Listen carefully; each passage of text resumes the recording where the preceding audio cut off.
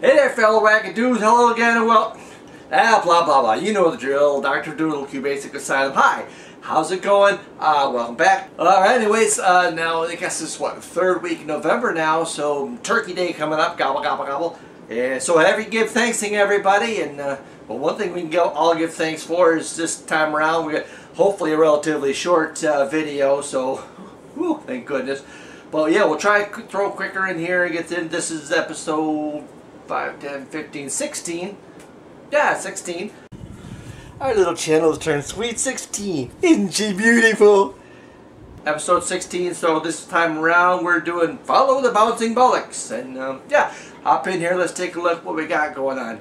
Come on. Right now, let's see, we got QBA16, we are Bouncy Bollocks. Woohoo! Now, up to this point, my long-suffering viewers can tell you, we have just bounce stuff around the screen and everything, but so far only in straight lines. And well, this is the video where we say straight lines. Pff, who needs them? We got no straight lines. Watch this. You'll see what happens here. Run. Start. Look at there, a couple Bollocks bouncing around the screen there, and go purple and brown. And if you notice, one's moving a little faster, the other one bounces a bit higher. Well, these are just parameters we can set as we go and just as we like.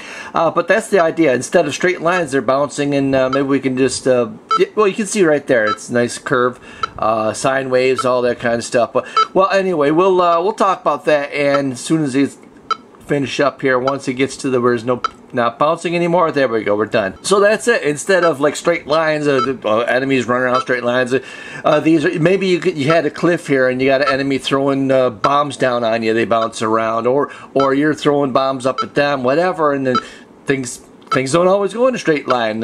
You've probably seen the game where you what is it, cannon fodder, I think they call it, or something like that, where you shoot your ammo, and well, we'll find out how to do that in this video. Hang on one second. Okay, so QBA16 Bouncy Bollocks, copy left 2022, Dr. Doodle. Well, it's pretty common stuff. Things, well, except for a few things, we've done pretty much all of this before. Screen 13, that's just sets in graphics mode. We've seen this many times. Now, Windows screen, we'll ignore that for a moment. We'll come back to that one, but whew, that's a game changer right there. So circle and dim, and what we're doing, we're drawing the circle. Excuse me, that's the yellow circle there. Brown, excuse me. Drawing the brown ball. We dim the array to hold ball 1. Clear the screen. Now we draw the purple ball, ball 2. Dim the array for ball 2. Clear the screen. Now we set a constant. Constant is pi. Now I'm sure you've heard of pi. If not, I did talk about that a little bit in another video. But pi is, you'll see this number, 3.14159, and it goes on forever. Billions of digits. Basically, what pi is, it is the ratio of the circumference of a circle to its diameter. In other words, if your diameter of your circle is 1, then your circumference is pi, 3.14159. If circumference is 2, then the diameter is twice that, or 3.28, 6.28, blah blah. It's just a constant we use for measuring circles and things like that.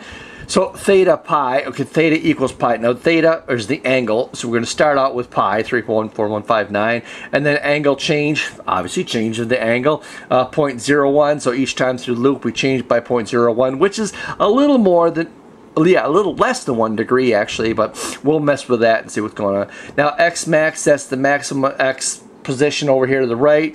Height is a height of 1, excuse me, the first ball is 150, height of 2 is 250, so they start at the same height. But if you notice, well, x1, x2, those are the x is the location where they are, both the ball 1, ball 2.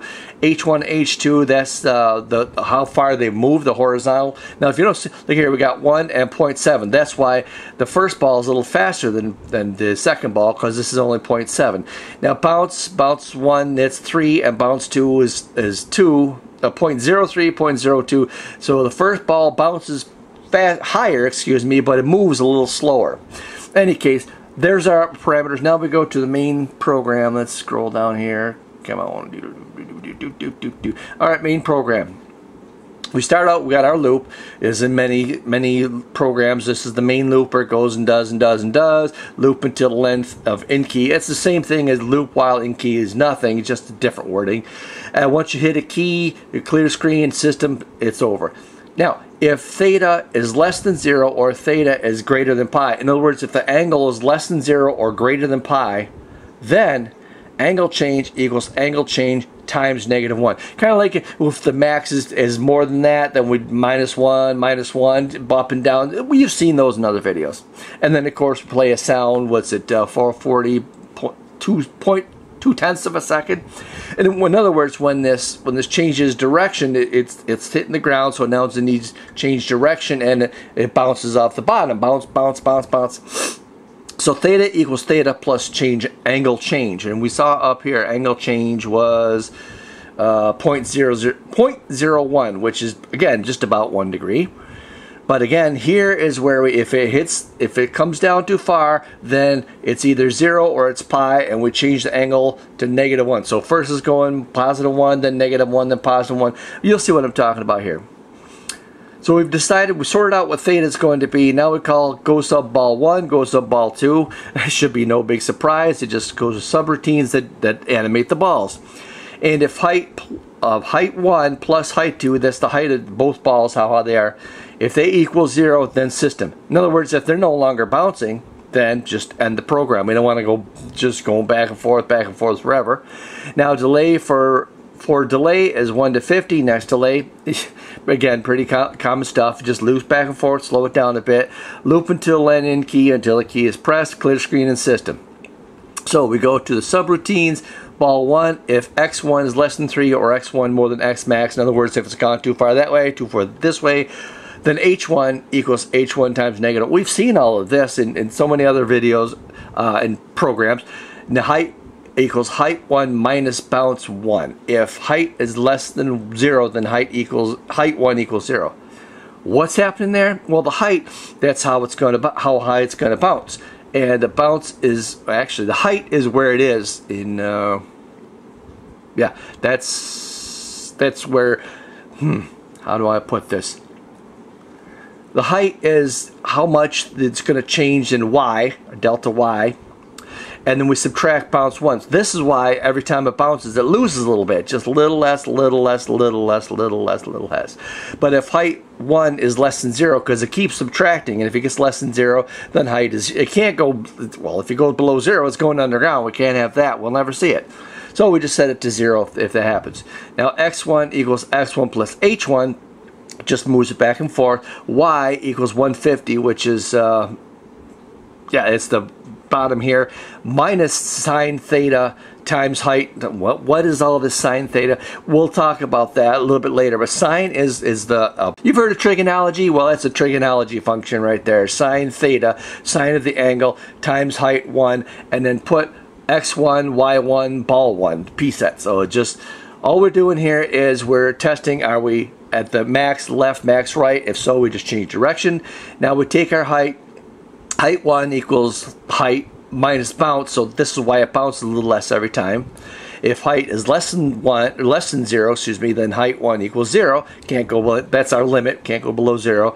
We calculate our new x position, a new y position, and put the ball there. Well, yeah, put x and y, ball 1, p set. Now we come down here, return, that's the end of that routine.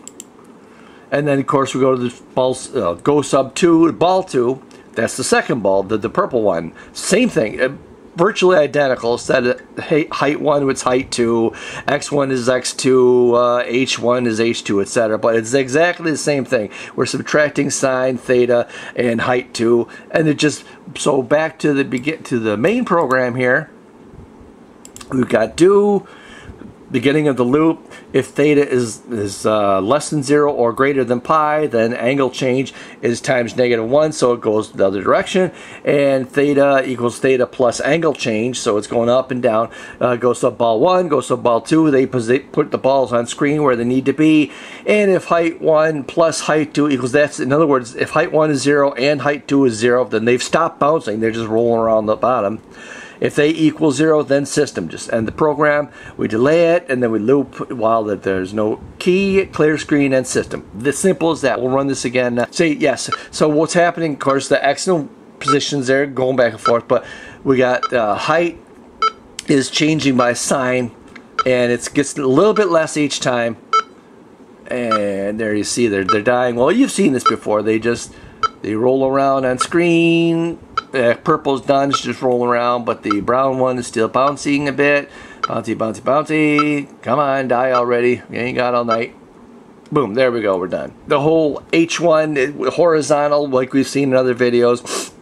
H1, in fact, we can put this up. Let's put this up to 2 and see what happens. Should be no big surprise. It just got, well, we'll see here. Hang on, run. Yeah, there we go, of course. Now, the purple one, you can see it's moving back and forth much faster than it was, because now instead of 1 pixel over each time, it's moving 2 pixels over each time. What happens if we change this now to, say, 3 or 2.5? Try 2.5. Boom, boom. And run. Wait a minute, what's happening here? Well, what's happening is the purple ball is moving too far, so that you see the yellow circle around the ball itself. Well, that's actually you want to move no more than 2 pixels at once, otherwise the remains of the image is left on screen. It's not erasing itself. So, because there's actually, if you look, see the black around that image there, it's not quite circular, it's square. Well, that black around it is what erases all this gibberish when it's moving. But if it moves too far, some of the image is left and you get this nonsense. Anyway, just don't go over 2 and you're good. Now we'll put this back to 2. And if you notice here, 0.7, well, actually, we'll put it to 1. I like 1 there. And if you notice here, 0.7, this doesn't mean it's moving 7/10 of a pixel each time, because it can only go pixel 1 or column 1 or column 2, column 3, column 4. Can't go column 1.7, 3.7. All that means is that it chops it out. See, 0.7 here will be 0. So that's the far right, far left here. And next time around it'll be 1.4. So that's 1. It just chops off the fractional part. In other words, this is adding slower than this is, because instead of 1, it's only part of 1. If that makes any sense. That's why it moves back and forth, because it moves by less each time. And if it's not a full pixel over, then it just stays that same column and then goes over. Okay, that should be confusing as hell, but anyway, that's how that works. Now, let me just bring up another piece of code here. This should clear things up a little bit. Hang on one second. All right, here we have sine demo.base, and this, I won't go into the guts of this one because it's very similar to the program. It's the same concepts, but we'll run this now. Boop. Let's see what we got here. Well, if you notice, we got this this little, well, I guess it's like a radar screen almost, a little wiper going around in circles, and yeah, going around circles. And you know this line right here, that's wherever this point on the circle is, it just follows it along. This is actually the sine function, the trigonology or trigonometry. This is the function called sine, where it takes whatever angle you're working with, multiplies it by some fraction of the diameter, circumference, excuse me, and look down here, for example, sine of theta of this angle here. If you notice, it goes up to, well, it should be from +1 to -1 here. It never gets quite there, so it's like all the way up here to maximum 0.999999, then 0 here on the horizontal, then -0.99999, and then back up to 0, and then +99. All it's doing is well, you can see it up and down. The sine function, it makes, as the angle goes up, the sine goes to this point or that point, because as you're rotating, you're going up, but eventually you hit the top, you start coming down. Like a Ferris wheel, if you want to look at it that way. Now, what is this? What's the big whoop about this? What if we had like a pencil or something that could stay right along with this line? What would that look like? Well, it look like this. See, there's our pencil, and it's following the line up and down. And here we go. Notice this pattern that's drawing out on screen. In a moment, it should come around again. Okay. Now, you may have heard the term sine wave in the past. Well, that is a sine wave. That's what it means. The sine function in trigonometry, basically it's a ratio of the height vertical to horizontal, x-axis to y-axis. And for every angle, the ratio is the same.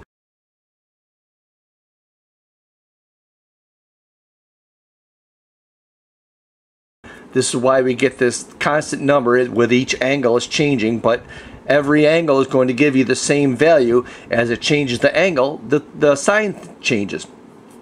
So here we got a positive sign, positive, and the angle is going up. Actually, in Cartesian, this would be negative because it's 360 and then 180, 90, 0. So it's going down as we speak, creating this sine wave pattern on the screen. Well, now what happens? Hang on for a sec. What if we change direction and say now it's positive? Oh, the angle's going back up. But if we change angle again, and now it's going negative again, and we get to 0, boop, right back up. Now we're coming up. That's half pi there, up on pi, and it changed direction again. Hey, does this look kind of familiar? Look like anything we've just seen? Yeah, the Bollocks program. That's all it is. We've got, what we're doing is manipulating the angle up and down between 0 and pi, which pi again is 3.14, blah, blah, blah, blah, blah. And as we do so, we take the ratio of the x-axis to the y-axis. We use those numbers to calculate the vertical position, and there you go. That's what we see on screen. That is how the bouncing ball program works. And if you've seen, I'm sure you, well, there's the cannon program I mentioned earlier where you shoot your cannonball and try to hit your enemy and set the angle, set the velocity. That's all it is. But now, as I mentioned, this is the sine wave function. Have you heard of cosine? Well, I'll show you cosine. Hang on. There's cosine. Instead of the vertical axis, we're now checking the horizontal axis. So the ratio of y to x, when you're moving up and down, that's the sine wave, and the cosine moves back and forth. This is why they go around in a circle, because they're changing back and forth. And if you notice, they're kind of out of phase with one another in time. In other words, when, back down here, when the sine function is the minimum, the cosine is 0. And when the cosine is 0, the sine function is either minimum or maximum. See? So this is going up, and then down, and then up. Now here, cosine is minimum here, so it's going up, and starts going down. But if you notice, they're different timings. So while this is maximum or minimum, the sine is maximum or minimum, the cosine is 0.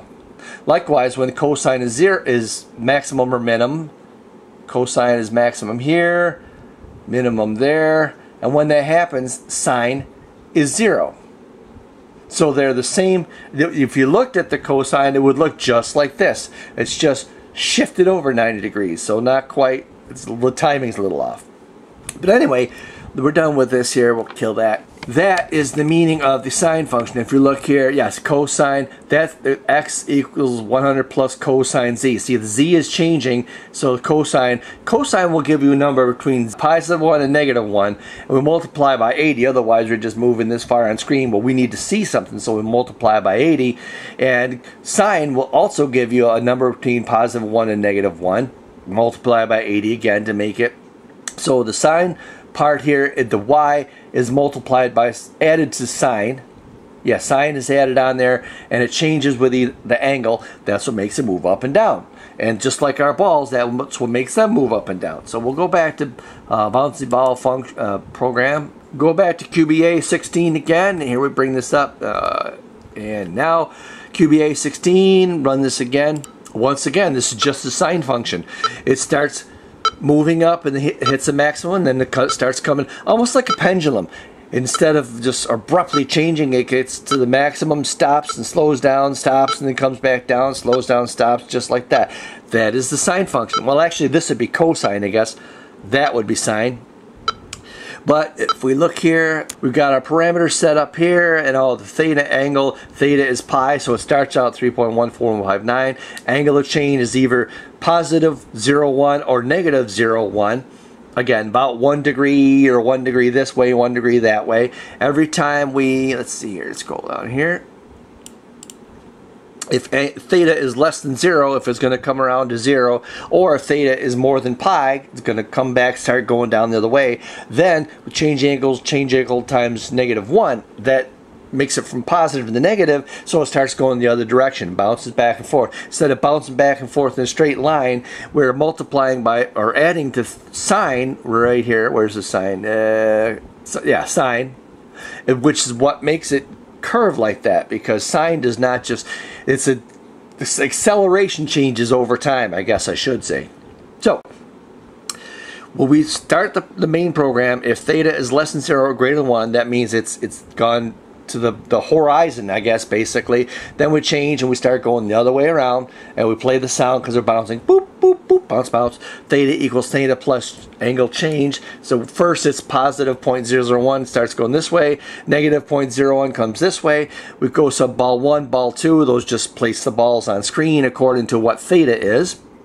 If height plus 1, if height 1 plus height 2 is less than equals 0, then system. If they're both stop bouncing, there's rolling back and forth. We don't want to sit there all day watching that, so we end the program. For delay 1 to 15, next delay. Again, self-explanatory. Loop until length. So in key, if you don't if you don't press any keys, in key has a length of, well, not even 0. It's nothing.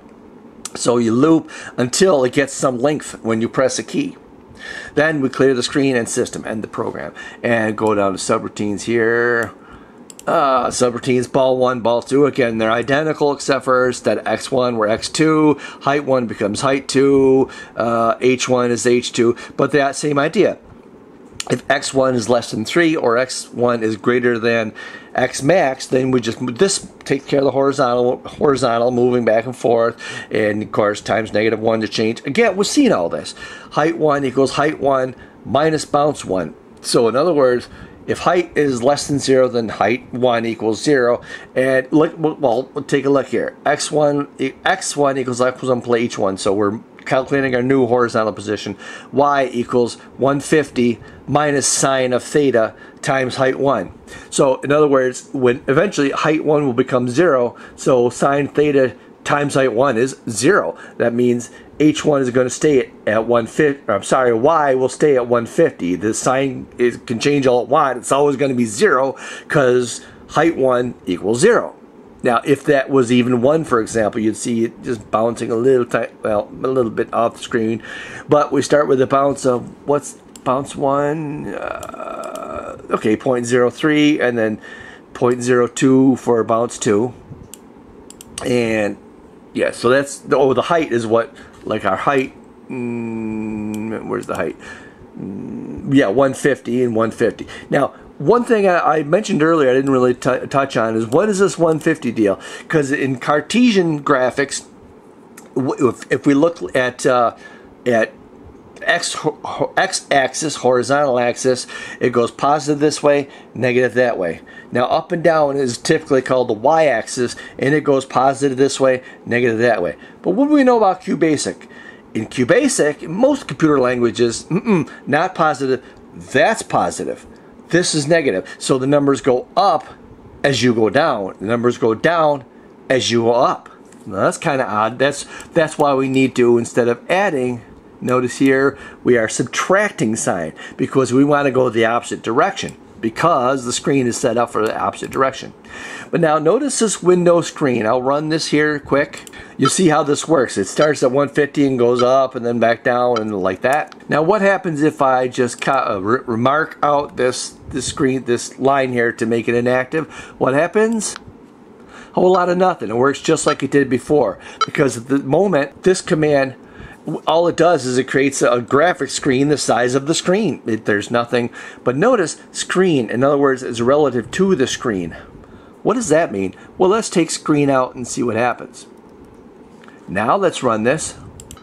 Okay, what's going on here? We're upside down all of a sudden.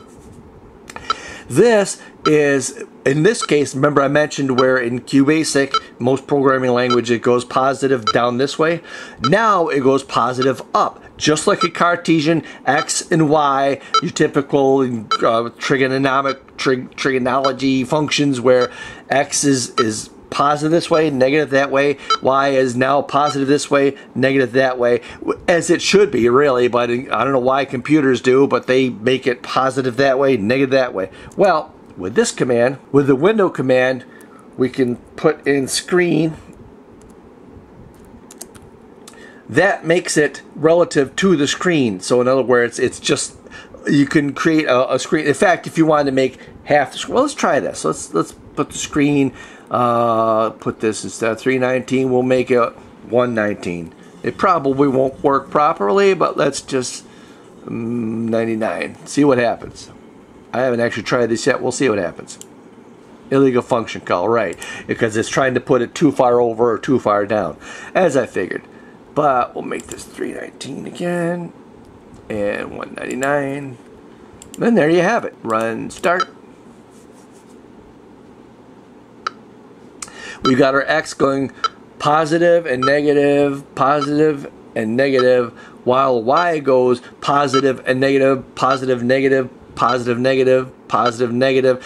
In reality, it should be the other way around. It should be positive, negative, but QBasic programming languages, screen, I guess it has to do with the hardware, but they count this as 0, 0, where this should be 0, 0. This should be 0, what, 200, 0, 1, 10, 50 to 100, but in computer lingo, this is 0, 0. So that's why we have to subtract sine, subtract, well, we don't have to really subtract cosine because that's horizontal. There's no difference horizontally. But again, the window, if you make it reference to the screen, then it goes positive and negative.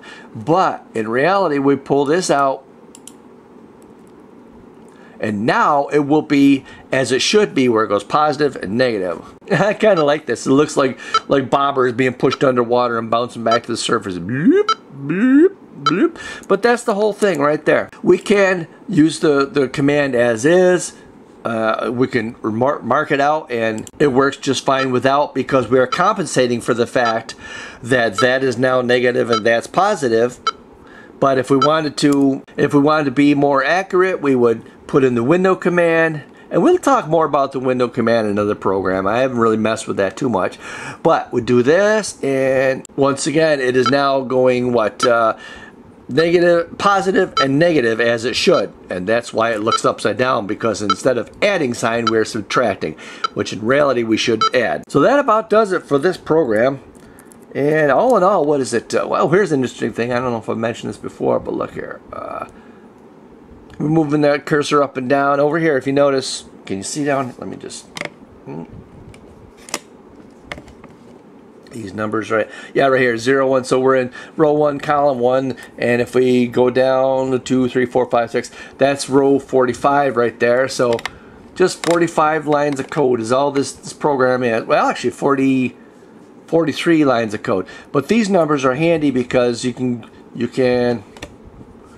move your cursor anywhere on screen. And where was I last? Oh yeah, 34, 23. So I'm 34 pixels over, 23 lines down, or vice versa. But there you have it. And now that should be, this is actually quite a simple program, and just things bounce around the screen, but hopefully you can see the possibilities here, or the potential. But trust me, we'll get into some more fun use of sine and cosine to program bouncy things or curves or who knows what. And there you go. Good things coming up, so just stick around. And well, at the moment now, I guess at this point we need to do, before we go, we need to do superiors, and then we'll come back for a wrap up, and that should do it. Okay, hang on, we'll bring up superiors. Who's the superior this time? 1 second. Superiors! Alright, now in this superior segment, we'll be looking at a fellow gentleman calls himself the 8-bit guy. And this guy, he's cool. He's so interesting, and he's not as technical as far as computer code as that goes, but well, one of the things he does is he'll find old, like we got an old, well, at the computer festival, he's got vintage hardware and such. He's big on Commodores and Amigas and things like that. All these old computers, how they worked, and Attack of the Petsky robots. That sounds fun. But here's the talking clocks of the 1980s. The mini Amiga 500 has arrived. This guy, I believe his name is Doug. I could be mistaken, but he again, one of the things he'll do is to restore a lot of this vintage equipment. Like he'll tear it down apart, put in new hard drives, new video cards, things like that. And in fact, the hardware, the cases and such, he'll pull the screens out. He has a process he calls retrobrighting, where he puts some chemicals, just dish soap, things like that, lays them out in the sun to bleach, and then, I mean, by the time he's taking these old things, they're stained with cigarette smoke, you name it. And by the time he's done, it looks like a brand new machine. But of course, it's vintage 80s, even some of the 70s equipment. But what's this? Landfill monitor restoration. Yeah, there you are. There's a restoration right there. Here's some stuff he found in a landfill. What happened to America's electronics stores like Fry's and the Circuit City, all those places. Well, he is, again, he covers so many diverse topics, but they're all so interesting, fascinating. Mostly vintage hardware and such, but a little bit about software, how to restore things. Where's this? Nope, here's a rare Commodore system found in an electronics recycler. Another thing he does is he'll take like two older systems, a Commodore, maybe an Amiga, or even what's the Tandy, Radio Shack Tandy, and he'll compare the 2 or 3 different systems, which is better, which had better memory, better graphics, what have you. But 8-bit guy, I don't know what, I just don't bother looking for a particular topic. I just watch his next video, and he's always talking about something interesting and really entertaining. What do we got here? Vintage Heroid robot. Ooh, okay, well, so he's doing robots now. But it's just the 8-bit guy. Wow, if you're into vintage hardware, vintage software at all, you need to check out the 8-bit guy. That's all I can say. He's such a fascinating guy and knows what he's talking about. He really fills a niche that I don't think many other people do. So if you have some time, check out the 8-bit guy. Oh, I can't recommend him highly enough. He's a real. He's a scholar. He knows what he's talking about. So check out the 8-bit guy, and you will be happy, and you're welcome. Well, speaking of Thanksgiving, give thanks to the 8-bit guy for all these great videos, because, boy, there's so much great entertainment and in education, knowledge, and stuff on this. Ooh, look at that one. That's kind of cool. So now back to the video. We'll wrap this pig up, and I guess leave it to your own devices. So, yeah, here we go. Hang on. Alright, well, gang, that should just about do it for this episode. And if this one feels a little slapped together, hey, why should it be any different from the rest? But, yeah, hopefully I've described or explained a bit about sine and cosine, all your... If you need help with your trig, YouTube, plenty of trig videos and everything else. Just look trigonometry, and they'll explain that to you. But essentially, it's the ratio of the vertical to the horizontal position. Whatever angle you've got, the ratio will be the same, regardless how big the actual triangle or angle is. So it uses the sine function. Well, when you move in circular or curves, what have you, instead of straight lines, you got to use the sine or cosine. Well, tangent will work, but that you can talk about tangent another day. But the sine, that's what gives you this nice flowing curve, nice smooth, almost like a pendulum or a swing, your playground swing. Cosine is the same, but that's horizontal, where sine is vertical. You're probably wondering, what is this idiot talking about? But just rewatch the video if you have your confusion. Or, as always, you know, down there in them comments, say, look, dummy, what the hell are you talking about? I don't understand you. But, as always, thank you for watching. If you have yourselves a great Thanksgiving. Yeah. Enjoy that. Enjoy your holidays. Eat lots. Hey, make a pig of yourself on the turkey, all right? Because I intend to, trust me. Well, that's going to do it. So we're signing off now. And as always, hasta la pizza, baby. Actually, I guess it should be hasta la turkey. Anyway.